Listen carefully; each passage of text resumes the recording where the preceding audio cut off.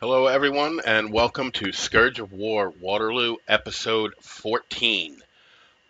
Today, finally, as I've been promising for weeks, we are going to do the Picton's Rascals scenario from Quatre Bras.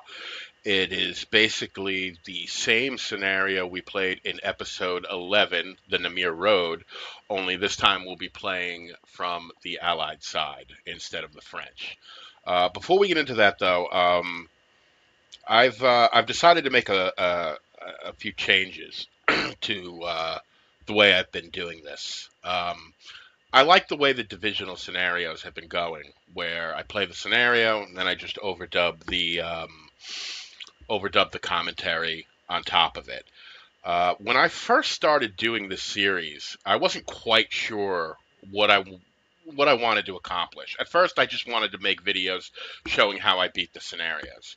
So when I did the brigade series, the first group of videos I did, I didn't do any commentary over the original videos. I just played the scenario and uploaded it to YouTube. And at the end of those, there were 8 brigade scenarios. At the end of those scenarios, or at the end of that series, when watching it back, I I was kind of watching it saying, this is cool. It shows you, the most efficient ways to beat the scenarios.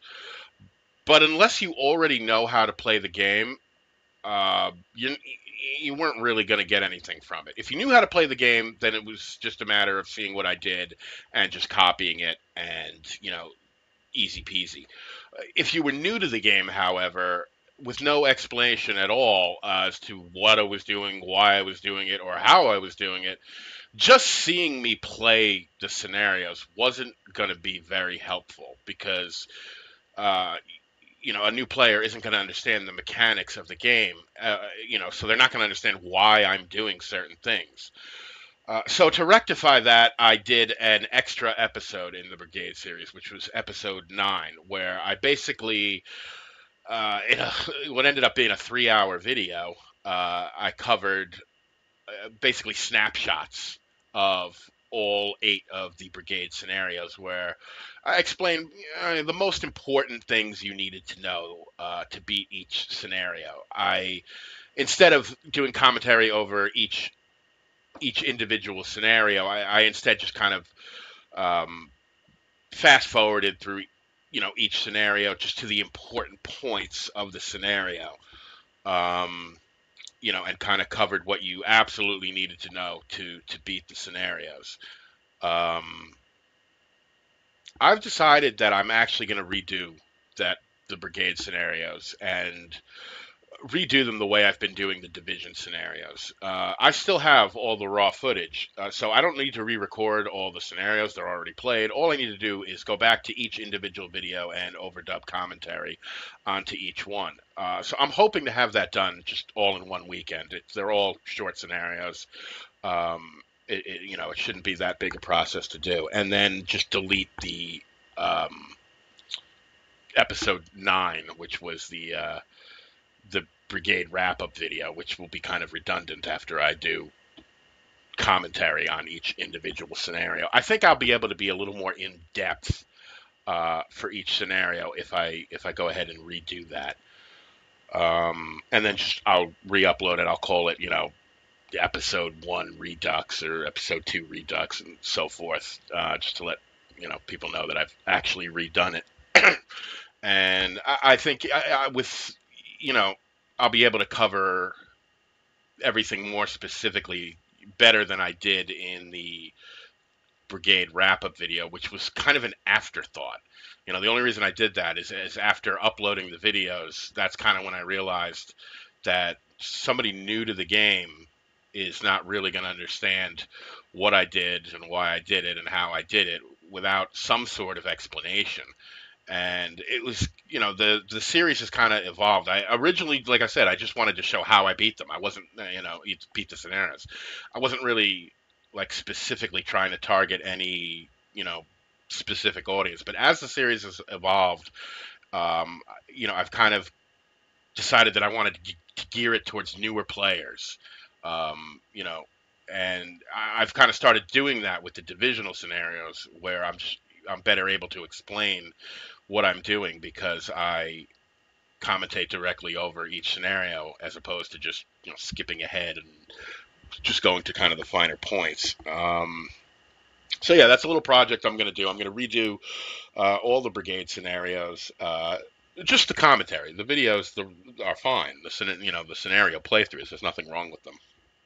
It's just that the first 8 videos, there's no commentary. You're just watching me play, and then I kind of like band-aided it uh, with episode 9, and just kind of got the important points of the 8 scenarios. But I've never really been happy with the way that worked out.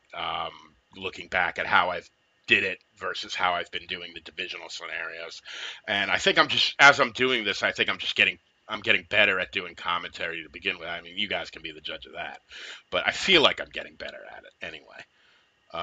So yeah, that's a little project I want to do to kind of bring the whole series in line with the way I've been doing the divisional scenarios.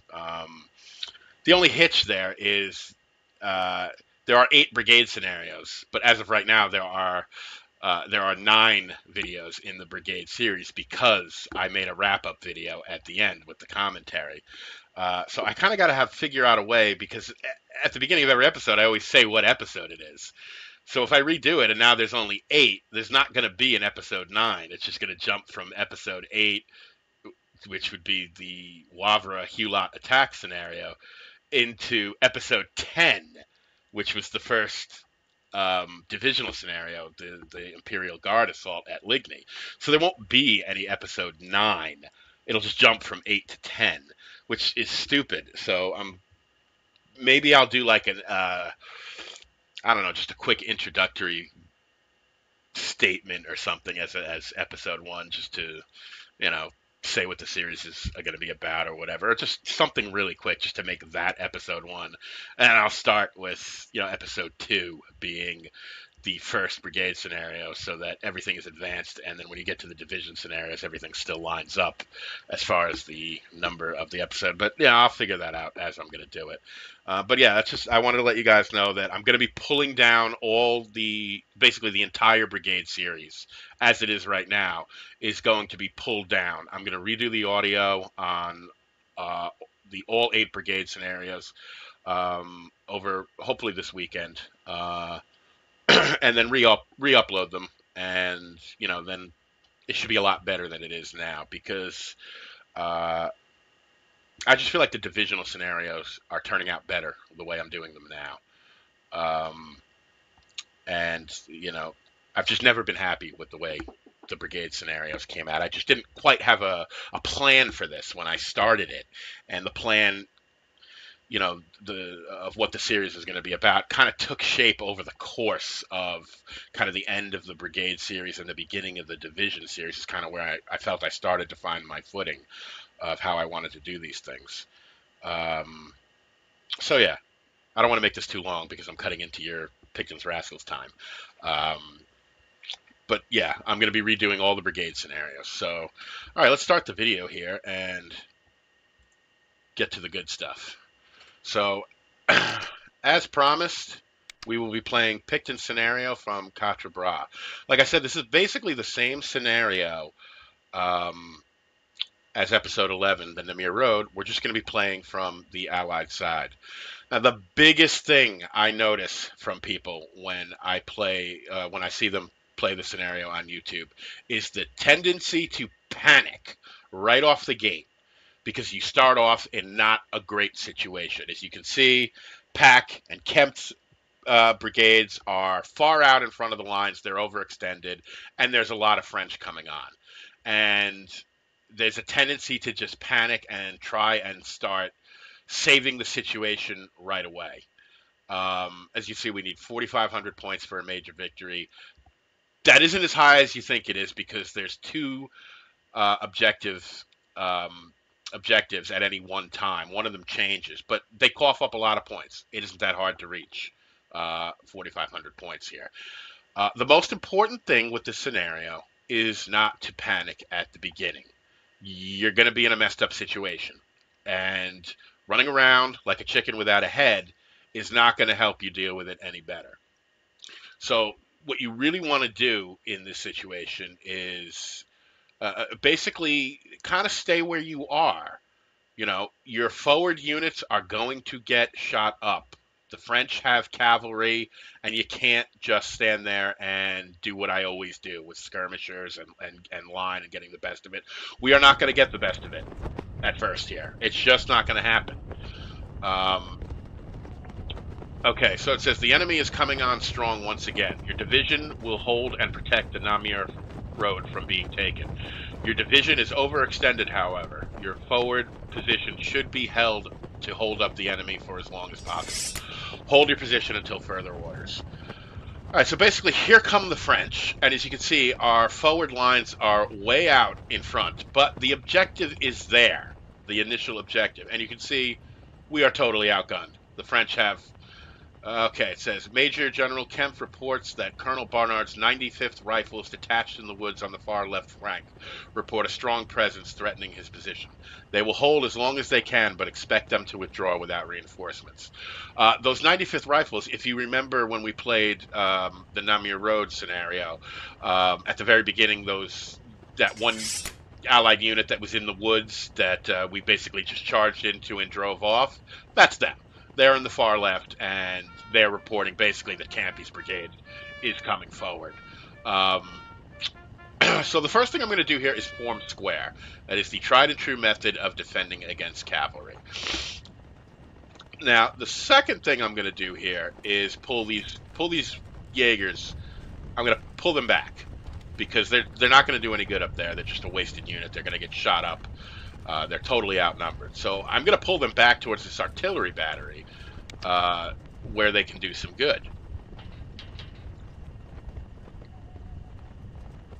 Okay, and over on the left here, it's just infantry. There's not a lot of cavalry. So I'm going to bring this line here up and basically fill in the gap between this leftmost unit on the Namur Road and that artillery battery. I got to keep an eye on the things on the right because, you know, that's where it's going to get the most hairy. But I want to set up the left. Because the left, once I get it set up, it's going to need a lot less of my attention than the right will. Because this is your standard kind of infantry affair. And I can use skirmishers over here. You know, I don't use them quite to the degree I used them in the last scenario, Le Grand Pont, because the enemy's just much closer. I don't have the time to actually go and set up, you know, the super deathy skirmisher line. There's too much stuff I have to watch going on the right. So I'm just going to set up kind of a quick skirmisher line, you know, just to slow these advancing French down here. Nothing crazy, you know, like I said, the important thing here is not to panic. Yes, we're outnumbered, we're outgunned, and we're going to take more losses than we inflict in this situation. I know every video I've ever said, don't do that. Don't ever get yourself in a situation where you're going to take more losses than you inflict. That's just the way the scenario is written. There's really no choice in the matter. You have to hold this forward position in order to gain points from the objective.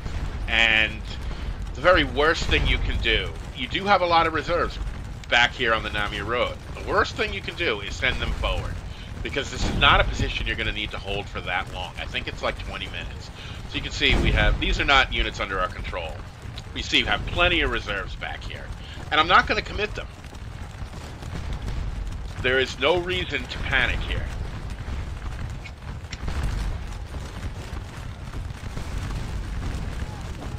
So I'm basically just making sure that, you know, I get my, I'm bringing these 95th Rifles back. I'm going to deploy them all into skirmishers. And, you know, this artillery battery right here is going to pour canister into, you know, I think this is Hassan's brigade. And they're charging my skirmishers here. Like I said, this is something I've, you know, 1,000 times we've done this. You know, let them charge the skirmishers and waste a charge, and they'll get fired onto this line unit behind them. Not a big deal. You know, same thing's going to happen here. All right, let's. I actually pulled a little gamey trick right there. They went to charge the skirmishers, and I recalled them, and basically recombined them into recombine them into their original unit. That's cheating. You know, I'm using a game mechanic there that lets me recall, you know, skirmishers. When you recall skirmishers, they're no longer valid targets. They're part of the unit again. I would call that cheating. I don't think that was the way it was meant to be, intended to be used. But, you know, the game lets me do it, and I needed to do something quick, so I used that. Again, these are just, you know, these are things that I've learned that you can do with the game's mechanics. You know, and it may not always be fair, but, you know, if I can do it, I'm going to do it. But if you're concerned with playing with honor, which I'm not, but if you are, don't recall skirmishers to get them out of a charge, because I would call that cheating. Alright, so these skirmishers are falling back, and I don't have any more further use for them. So as soon as they're done retreating, I'm just going to recall them. Now again, we're not in a great spot here. We're overextended, but this is one of those scenarios where casualties, yeah, they're not as critical. I know I always say, always try and get the best of it, and try and keep your men out of situations where they're going to take more casualties than they inflict. And for the most part, that's a good rule of thumb. This scenario is a little different. It's very, very fast out of the gate. You're attacked almost from the start, and you don't have a lot of time to react and set things up to be the way you want them to be. You have a little more time on the left than you do on the right, but you still don't get to set things up kind of exactly the way you would like to. So the important thing is, like I said, not to panic. These units that I have in square up here, they're going to get the worst of it. They're going to get shot to pieces by this line infantry. And they can't form line because the cavalry is right there. So they're only presenting, you know, 25% of their firepower to the enemy, while the enemy gets to shoot at them with 100% of their firepower because they're in line. There's really nothing we can do about that. The important thing is to hold the objective. And that's what we're doing. So, you know, we're going to take, you know, more losses over here, especially with these two units in square, you know, than we would like. But because we're holding the objective, it's largely going to it's not going to be killer for us. Now, 20 minutes after, I think, this objective disappears and one forms kind of further back on the Namur Road that just went down behind me here. And I'm setting up a defense to that right now because I played the scenario before. I know it's going to happen, and I'm bringing my artillery forward to kind of be the central defense of that position. And you'll see later on when I withdraw this advanced line, that's going to pay huge dividends because we're going to start blasting holes in people. So now that I've got these 95th rifles out of the way, I'm going to have them do what they do best and deploy them into skirmisher formation and put them in front of the artillery so that the infantry can't shoot at the artillery. They can only shoot at the skirmishers. If you recall, in the King of Westphalia, I did something very similar where I brought up artillery kind of right to the front and I put skirmishers in front of them to screen them from being fired upon by infantry. Here, we didn't have to move the artillery. The enemy came to us, but I'm essentially going to do the same thing. I'm going to put skirmishers in front of the artillery to, you know, stop the infantry from firing on the artillery, the French infantry, that is. And instead, we're going to do that. We're going to bomb them with canister, and they're not going to stay there. And once I get this set up, you'll see later in the scenario, I don't really pay too much attention to what's going on over here, because this is one of my go-to formations of defense, and very, very hard for the AI to overcome this. It works all the time. So as soon as I get this set up, I'm going to start to focus more on the right. As it turns out, right now, while I'm setting this up, that far most square on the right is being routed. There they are, running for their lives. They basically broke. They broke because they were infantry fire, basically. They had a lot of infantry firing on them. And then once they broke, the cavalry came in and rode them down. I knew that would happen, so I had moved a square up in front right here that you can see to basically cover their retreat. That rightmost square always falls. They're not going to stand. It's just too much in front of them. It's a whole French brigade shooting at them, and they're just stuck there in square, and they can't do anything about it. False alarm right there. I thought they were trying to charge at this unit, and I wanted to get the leader out of the way. In the process, I actually moved the leader too far away from the objective and uncovered the objective, so I wasn't getting any points from it. But as soon as I see the icon, lose the Allied colors, and I know the objective is no longer being held, I moved the leader back in. I kind of realized what I did. Not a big deal. You can drop an objective for a couple of seconds. It's not going to make any difference. As long as you recognize it and, recover it. So, like I said, there are two objectives in this scenario. This is one right here, and then the other one is this one that you see that I just lost. Kind of right up here, this one. Yeah, that, right there. I realized I just lost it because it no longer has the Allied colors. So, I lost it because I moved my leader too far away. So we're going to move him back now so that I can once again get the objective.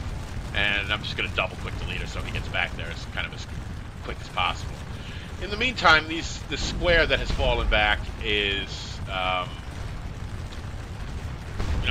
reforming, but they're tired now. You can see their fatigue is taking a hit.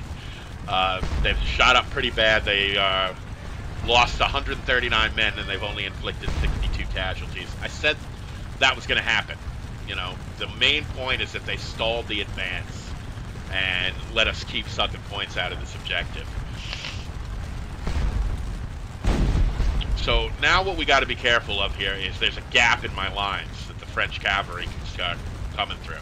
We're going to get a bit of a reprieve, though, because some Dutch cavalry that was previously grazing over by Quatre Bras, here they come. And they're not under my control. They're under the AI's control. But one of the reasons I kind of let this situation on the right kind of develop the way it is I want the French cavalry to get close enough that this Dutch cavalry kind of activates. I don't have any control over them, so the only way they get activated is by an enemy coming in range of them.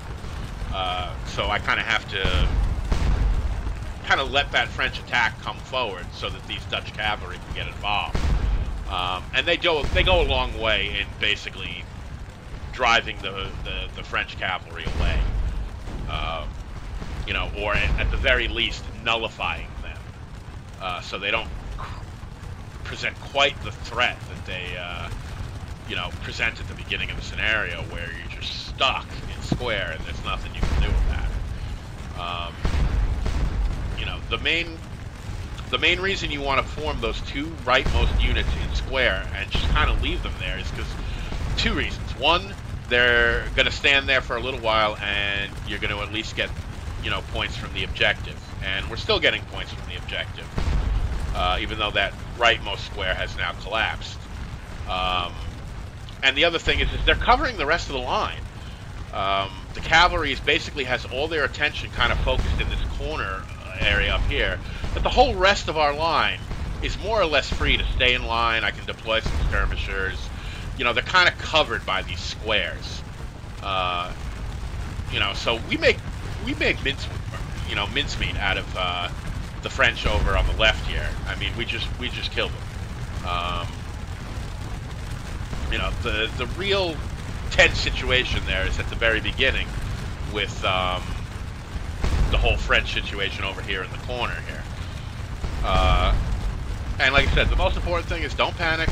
Form square. You're not going to get the better of it right off the bat. Sit tight. Just hold the objective for as long as you can. You should be able to hold it for, the entire time. Before it disappears and the new one forms back on the Namur Road. And as you can see, I've got artillery set up, and initially I'm thinking about bringing this unit up and forming square right kind of in the middle, kind of right there, just to have a buffer between where the French cavalry are and kind of where my artillery are. But very soon we are going to, that objective is going to disappear, and we're going to start pulling our line back, because it is very overextended. I don't know how these guys got turned around, but they're facing the wrong way. There you go, fellas. Straighten out. And you can see we've got our entire skirmisher line on the left here. The French were never even a threat over there. The whole left side of this battle isn't that big a deal. It's the right side, you know, that you have to kind of worry about. All right, so what's happening here is we've lost the objective again. Now, the reason we've lost this objective is this square. These fellas right here, they're the ones holding it. And they're lost so many men at this point that they no longer have enough men to hold the objective. So I'm going to move this unit up here to basically resupply the number of men within range of the objective, so that we can begin getting points from it again. However, I think it disappears relatively soon, and the new one reappears on the Namur Road. There it goes. So it's gone anyway at this point.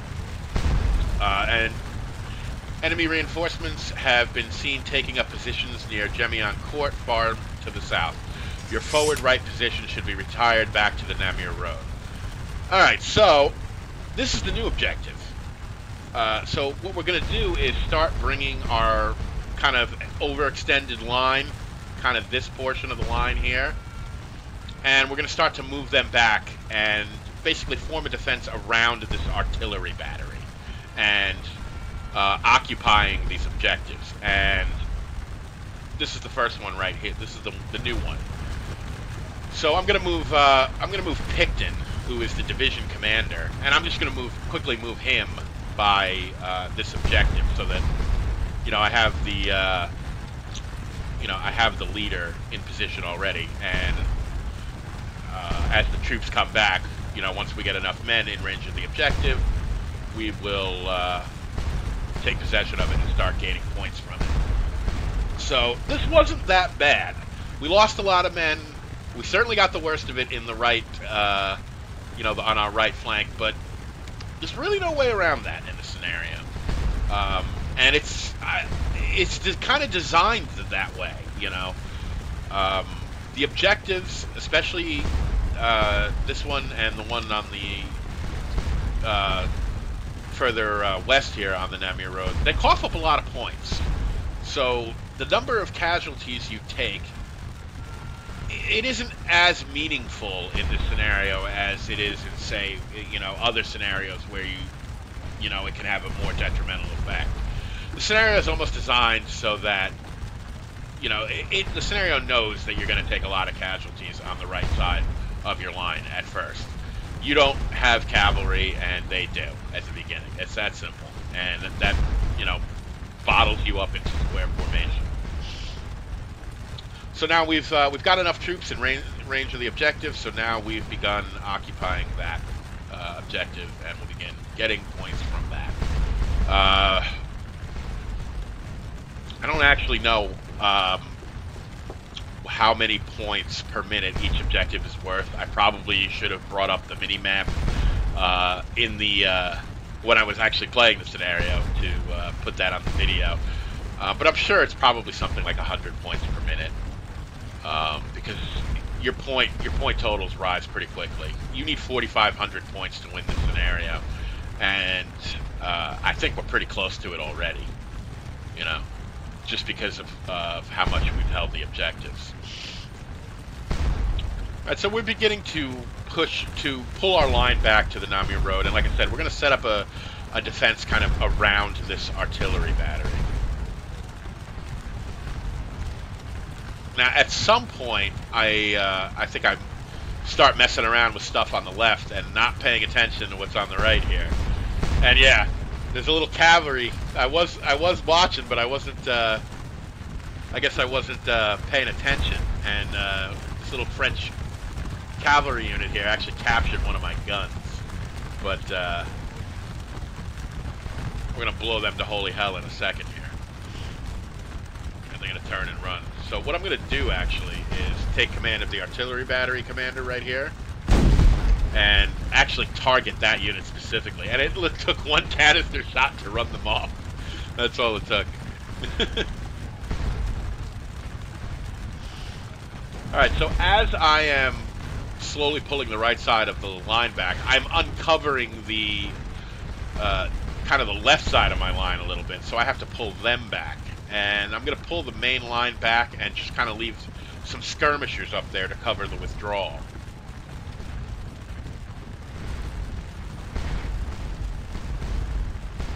So these guys here, I'm going to pull back, put them on the Namur Road here.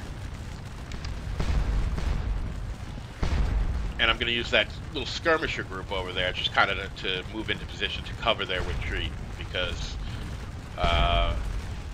you know, skirmishers are great at stuff like that. Remember what I said, they take less casualties than they inflict. And I'm just kind of facing, I don't consider Campy's brigade much of a threat anymore. I think all the piss and vinegar has gone out of them. So I'm turning most of my left to face the kind of the center of the French line at this point. And the French are regrouping for kind of a second effort here now to push forward and take the Namur Road. They have taken the forward positions I was originally occupying, but they, you know, it was after the objective disappeared, there's really no reason for me to continue to try and hold that location. I want to move to the location where the objectives are so that I can continue to gain points. So in that way, the scenario is kind of written so that you're supposed to withdraw. You know, you're not supposed to try and hold that forward position the entire time.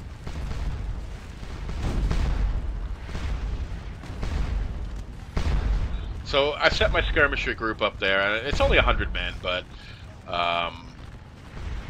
you know, I'm basically just using them to cover the withdrawal of this unit back into the back onto the Namur Road.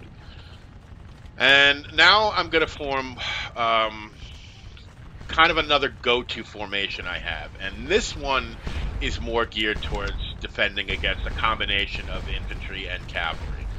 And what I'm going to do is basically I'm going to box in that artillery battery with squares. I'm going to put a square on either side of the artillery battery and kind of forward of it. So the artillery's field of fire is still open, but there are squares kind of out in front of it on either side. And then what I'm going to do is take a skirmisher unit and put them in front of the artillery battery. So the skirmisher unit provides more effective fire if infantry advances, and the squares protect kind of the battery and the skirmishers from cavalry. So I'm shifting the artillery batter over so that the entire battery is kind of in between these two squares and a little bit further behind them. And now I'm going to split off a skirmisher unit and I'm going to move them directly in front of the artillery battery. And this is kind of a go-to formation that I use when I'm facing a combination of infantry and cavalry. And one of the reasons it's okay that, you know, in square formation that, you know, they don't really get the better of it against line infantry. In this situation, it's okay because the artillery is going to pound the infantry and the cavalry, basically anything that tries to approach us. So it's kind of a hybrid defense. The squares protect against cavalry, and the artillery and the skirmishers are there to fight the infantry and the cavalry that can't attack because the squares are protecting it. So that's basically it right there. Artillery battery, two squares, and skirmishers in front. Good formation. And we've also got some Dutch cavalry on our flank here, protecting our right flank. I don't have control over them, but as long as they sit there, I'm happy they're there.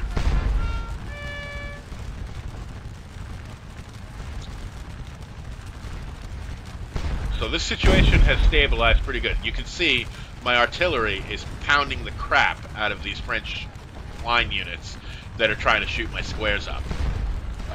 So they're not going to be able to stand there very long and do that because they're going to get pounded on by this artillery. The cavalry can't really do anything because there's 2 squares right there. So, you know, that's a pretty solid setup right there.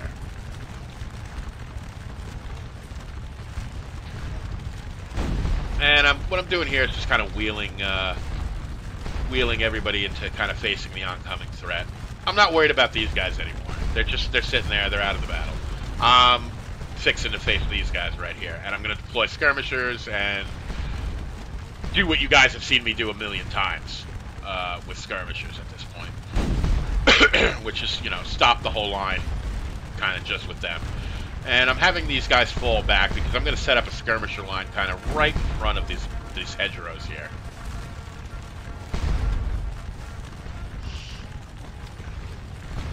And I'm moving a second unit up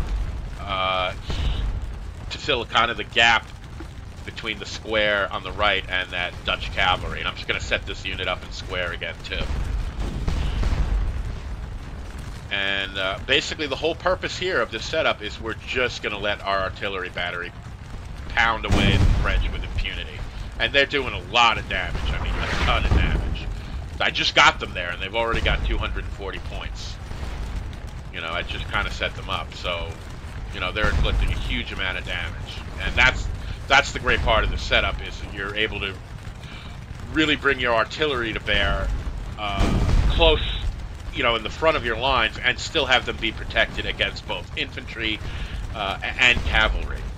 I mean, most of the French cavalry at this point in the battle has kind of been used up. They've been shot at a lot by the squares at the beginning. They were countercharged by the Dutch cavalry. So, you know, they're not really in a great position to be much of a threat anymore at this point. You know, the cavalry, while very powerful, is also very fragile. You can use it up very quickly. You know, and you know, I think probably both the French cavalry and the Dutch cavalry at this point are pretty used up because they've basically been fighting each other. But you know, they're just kind of sitting there guarding the right flank right now, and I'm fine with that. So I'm pretty happy with this situation right now. All I'm going to do is bring the supply wagon up like you saw me do in King of Westphalia, and just kind of ride them back and forth between the caissons to make sure that that artillery battery has plenty of ammunition. Okay, so now we can start setting up some skirmisher units here.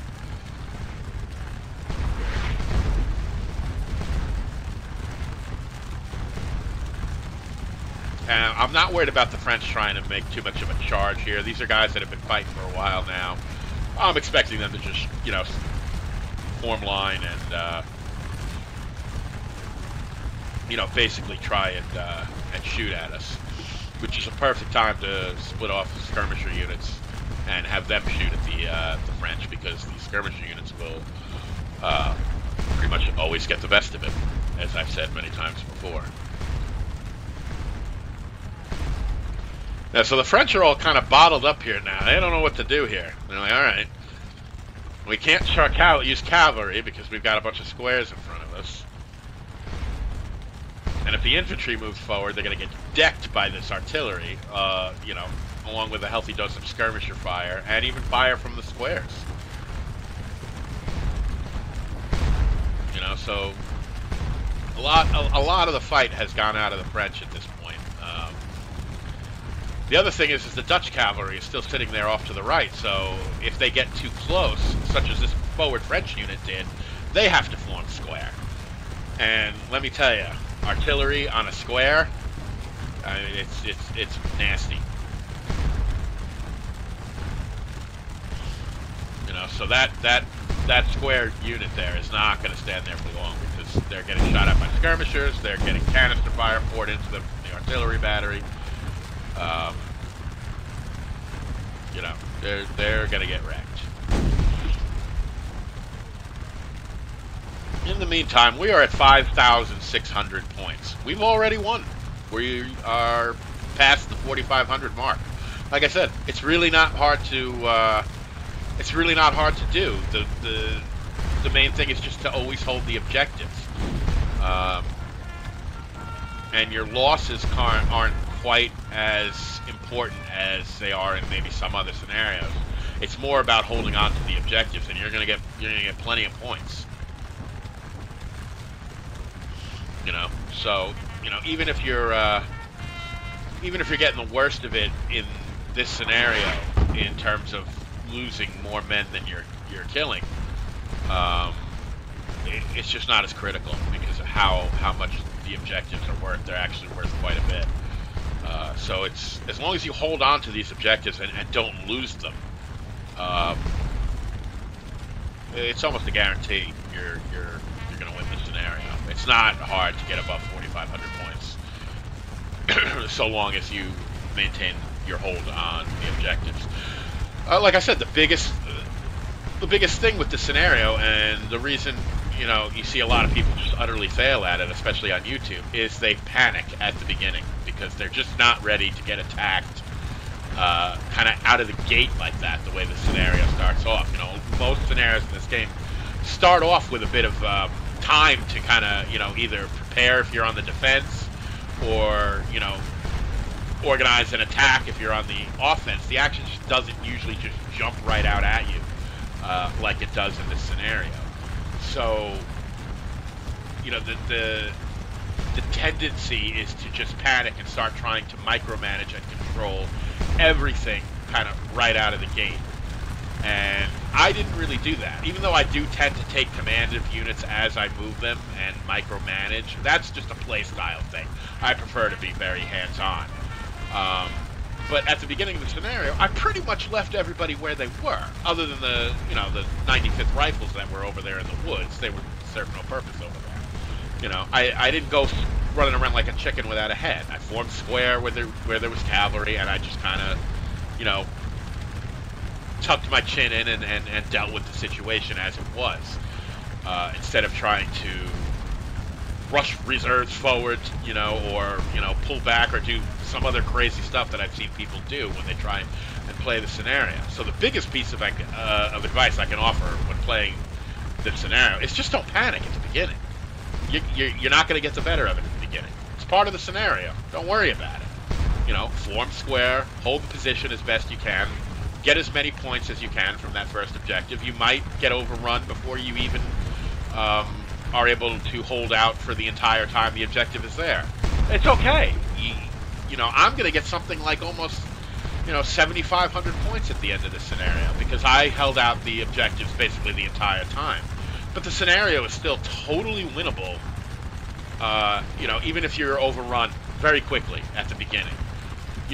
Don't push your reserves forward to try and mitigate the disaster that's going to happen at the beginning of the scenario. Just accept that it's going to happen. You're gonna not get the better of it. You're either gonna take a lot of casualties and hold the position, or you're gonna get run off the position. And it's best to just let it happen. It's part of the scenario that happens. So don't panic and just hold the objectives as best you can. This objective is easy to hold the entire time. All you got to do is, do what I always do. Deploy skirmishers. There's no cavalry over there, and just kind of stop the French advance. You've got an artillery battery over there in great position to decimate Campy's brigade. Just sit there and let Campy come up and get wrecked. Just put a couple of skirmisher units in front of the artillery to protect them, and you'll have no problem over on the left. And set something like this up. While that forward line is being attacked, get something like this going. With the bring the artillery up, put some squares on either side of it, put some skirmishers in the front. This is a really solid formation against the AI. It really doesn't quite know what to do with it. As you can see here, I've actually brought some skirmisher units up on the left side of the square to aid them in firing on the line infantry, which is another tactic I use because square formation is not great for fighting infantry, but if you can screen the square with a skirmisher unit, you're basically, you're okay, because the skirmisher unit is going to inflict more casualties than they take, and they're screening fire. They're screening the fire from doing too much damage to the square. Our little skirmisher line here has repulsed the second French assault on the center here.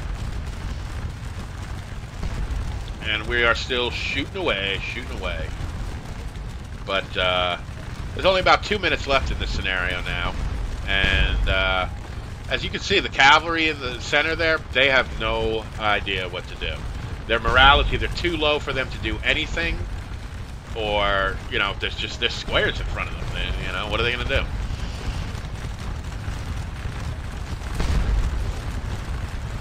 You know, so the main point of, you know, holding that kind of front line area is, you know, giving yourself time to set something like this up. Artillery, 2 squares on either side, skirmishers in front. It's a great defensive formation against infantry and cavalry. And it's something you'll see me use more and more as we go forward, where we're dealing with more cavalry in you know, scenarios later on. You'll definitely see me use formations like this again.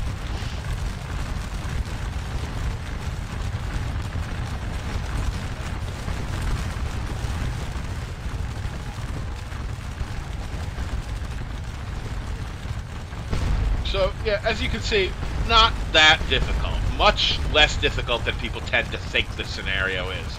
It's regarded as a difficult scenario. And, you know, as you can see here, I'm going to back up in a second, I think, and click on Picton. You know, we've got 7,000 points. You know, we only need 4,500 for a major victory. It's regarded as a difficult scenario because the people that play it, you know, they panic. They panic at the beginning because they're not getting the best of it. But we did get the best of it. We only lost 676 men, and we inflicted 2,600 points. It's only in that one local area at the beginning of the scenario that you're not going to get the best of it. You're going to get the best of it everywhere else, you know. So that's basically the biggest advice I can offer for this scenario. Don't panic. Don't go running around like a chicken without a head, trying to stop what is inevitably going to happen anyway.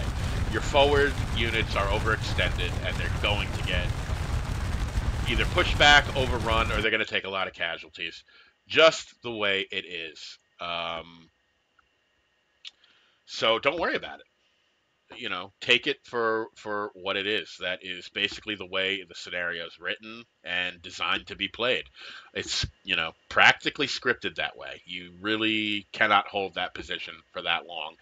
And even if you do, you're going to take a lot of casualties doing it because the cavalry forces your 2 rightmost units into square, and they're going to be attacked by an entire French brigade. It's simple math. You're not going to get the better of it that way. But you know, it's okay. It's what you're supposed to do in the scenario. You know, you sacrifice a few pawns so that you can set up your bishops and your rooks and your knights. You know, that's basically what you're doing here. So, okay, that's basically it for Picton's Rascals. And hopefully now you guys will have a better idea how to beat that scenario. Like I said, most important thing, just don't panic at the beginning. You know, don't rush your reserves forward. You're going to need them later on to set up your defense on the Namur Road. So it's best to just sacrifice those forward units and let them get their ass kicked. That's what's going to happen. And save your reserves for the defense of the Namur Road. Because by the time the French push forward, they're largely out of gas because they've spent so much time trying to attack the overextended part of your line that, you know, there's not much left to them. You know, and they're going to, you know, come up against, you know, basically fresh troops and a nice defensive setup.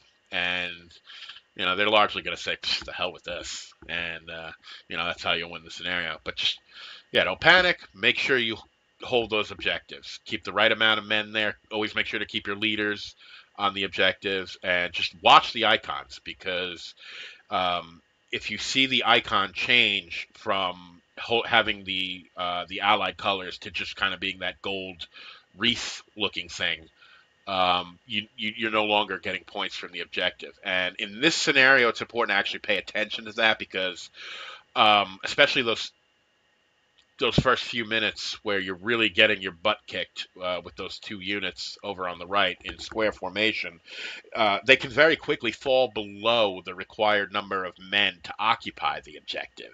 And at that point, you no longer have enough men on the objective, and you're not getting any points from it. And it's very easy to miss that if you're not paying attention to the icons above the ground that show you have possession of the objective. So just keep an eye on that.